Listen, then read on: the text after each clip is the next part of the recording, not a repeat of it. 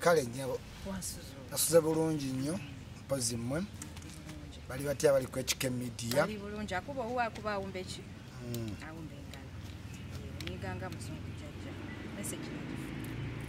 era sobola kibitaika ku HK Media koza abantu bangi bagiraba ndo manyi njagala nnyo wagwewo topic nti tudiscussinga ku kino neisima yakyogeddeko bwati kati nze ngenda kyogerako ki Bwenti sikuddaawo tate simanyi isima simanyi muganda wange ebyo byonna tebikola ku media. What matters is the substance. Tubeere ku ki ku substance. Yeah. Okay. So kati yabigaze baso ku wiki tutandikidde obulambalamba. Omukyala Badblack waliyo ku gundi ku asfas. By the way we bali kubeera yo wali smart. Ani yakutubire sati HT. Sati sister wange yajimpereza UK nengato obujengato zali zajja alia kati sister wange anyumirwa nnyo nga ali UK kati yangamba genda nenga neze sima nenga oyino genda so sister wange Edna Ellen yawe Bungereza kubuziza. That is super amazing. Waliyo mu kubantu abali decent ngoli smart kumbaga tekubulako musiufu twalabaka abana abatali munnika abana bano storage basically ebintu bya fashion bino bya broadening abantu buki bwongo bobera obwongo bwo buli enclosed tosobola genda mu fashion kati obera oli open minded osobola genda mu fashion show kati obwongo bw'abana Uganda tebunatuka ku appreciating fashion tebannategera kigambo fashion kwalo olunaku olwa fashion lubaako too much omuntu wa exercising freedoms okusinzira nga owayagadde olugoye olufulumi kati olugoye olusala bweru adija nga luleka eno fresh wabweru fe aba fashion tetutunulira nnyo fresh fe tuli nnyo ku ngeri gye we custom designinzeemu kyovula walabyeyo ng'oli akutte embuzi nga ye atayaye alaba mufo ky'okuba ne baaga wakinga ate embuzi ejjo tambulira ku ki ku baaga waliwo yagira mu closet wamulaba waliwo eyina engoye z'amayembe so ku lunaku olwo oluba lwa creativity si ngoye ez'ogenda okwambala eka wabula to appreciate the sense of designing omuntu yakitunza atya kati nga Shiraga Sumba yayambala olubugo naye ng'olaba engeri gye balutambuza nga that's what you need to ki kanalo okuba abannayuganda tuli promiscuous kitegeeza omuntu omukaba oli buzungu kati omuntu omukaba tasobola kutegeera fashion kubanga ajja kulaba omuwala ayambala nga bamaketinga lingerie kaleeganaki nampala akafaanagana naye olwokuba oli promiscuous gobwongo bwe bujja genda kabina kanyeenya kati ate ndi mu fashion ekyo si kyetuliko those are normal what things kyovola abantu bagamba bambadde biki era tolina bitegeera kubanga we babitegeera empale n'essaati ejjagala kati ate ebinaffe tubiyina ne Brian ziyajjira mu gawuni yaweedi naye omwana oyo yalinga gawuni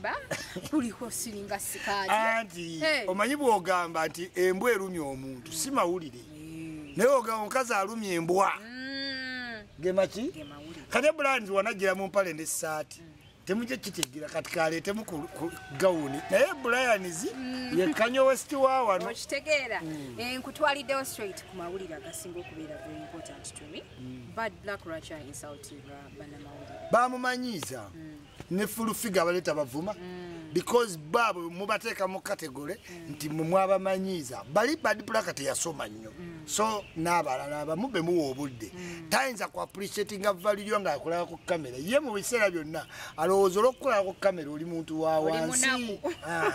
that's why they address you like that naye nga tamanyi nti already oyinza n'okuba ku kamera okwo nga toli mugagga nnyo naye tamanyi nti ogwo mulimu wabula ye bamulowoozesa ati munnamawulire aba wa wansi ate nammwe ne mubawa eddembe eryo ne mubawa eddembe oluusi mubatawanya banyweddemu kawayini mukazi yaga anywedemu kaki ekitegeeza yali ekintu kye yakibaakinga ne bw'omutwala mu kkooti wamusanga anywedemu kaki kawaii obwongo nga bukyuse namwe ne mumubuuzabuuza ebibuuzo ebimupangulula so oyo black waffe mama Jona naye nze yanjogerera oluzungu lulungi nnyo ng'awa award I was in front she spoke well yali anyambalidde bulungi mama Jona azama screen ako ki tabu naye gwe kiyiga nti bannamawulire wadde obalaba ku kamera n'obwo obukooti bwabwe batakyusa balina kaali ya mirimu gy'amaanyi nza okulaba munnamawulire nga yetali mu kiteteeyi nga kyoli mutali ku red carpet naye kitegeere nti ate alina omulimu gwaki Brian Mulondo owa KFM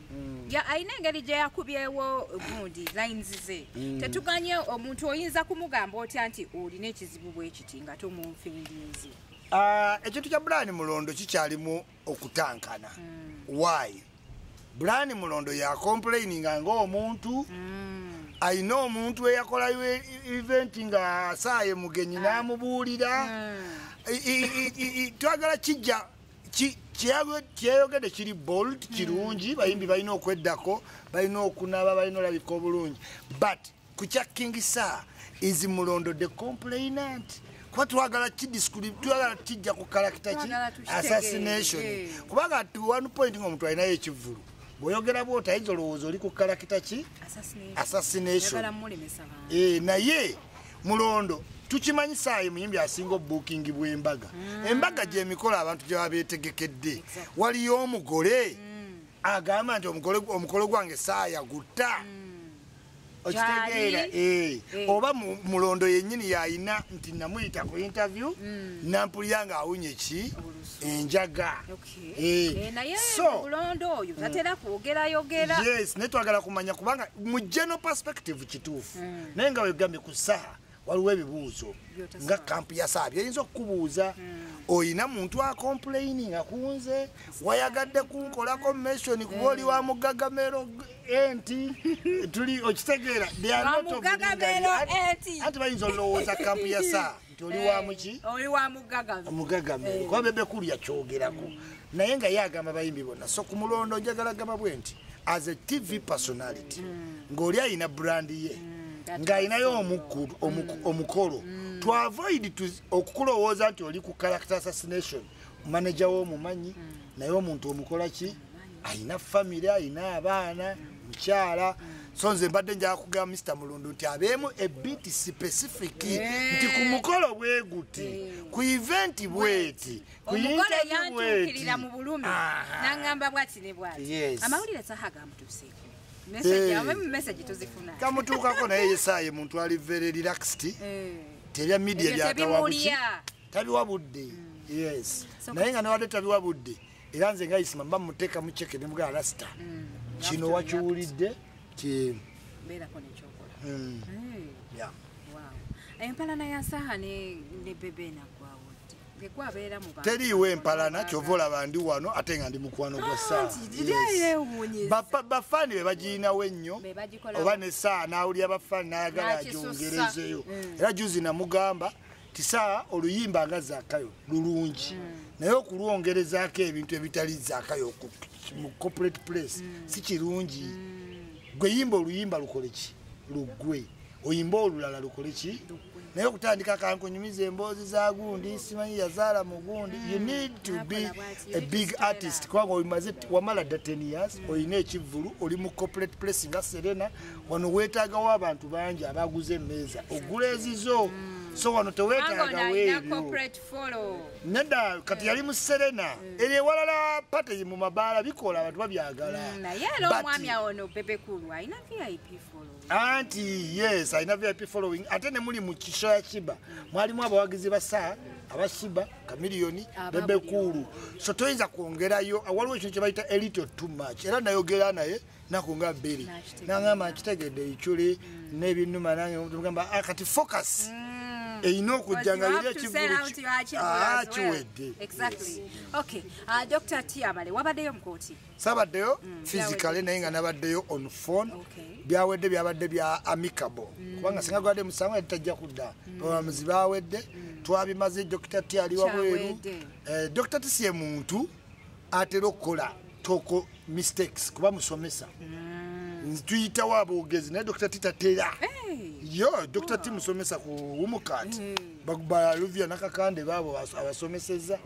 yes so amanyi communication skills abayogera nnyo bwati nga ayogera mukonga abasomesa mwetegerezanga ngamba Dr. T asomesa case ekyo ino soko kola ki kakati bibi abadde byakayana yes era nange Dr. T amala nyamba nyogo mugendere nnyo ku lubaawo oza wakyatambula n'olubaawo oli musomesa yes he's a teacher by profession yatandikako video nga yetondera Bobi Wine nenga je yagenda okuggwera na Bobi Wine be banyize so he's a teacher amanyi bulungi nnyo byakola yes okay alright ngenda kusembyayo n'omuwala Tina Fierce yava mu Uganda bulijjo Shiraga Chomba yali agenda osiba oyo andi Shiraga yayogera ku Shiraga Chomba namugobya ku TV namukuba mu lawsuit namukuba mu lawsuit ayogera ku lugambo ayogera ku kino milioni 5 bwadda Uganda mugulira ticket bwagamba ati agala kujja Uganda mugulira ticket nze yadda n'ebitaano nchabiina naye nsobola mugulirako ticket ne bwangamba ati to meeting e Dubai ne bwangamba Tina Fierce to meeting e Dubai cost zange oba anajja 10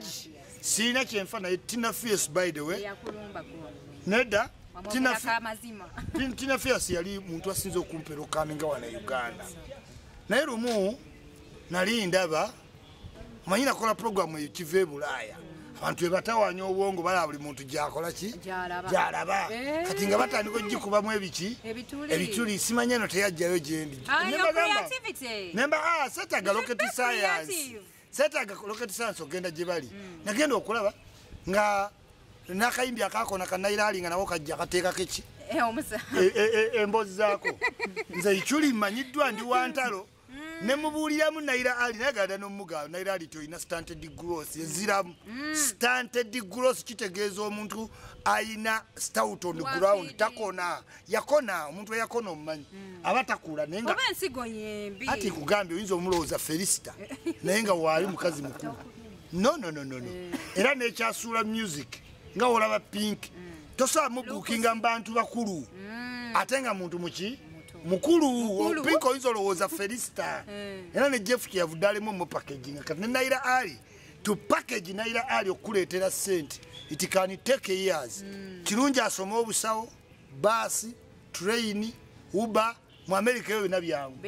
naye okuyimba bamubbira bwerere sente wano tewali music we dobozi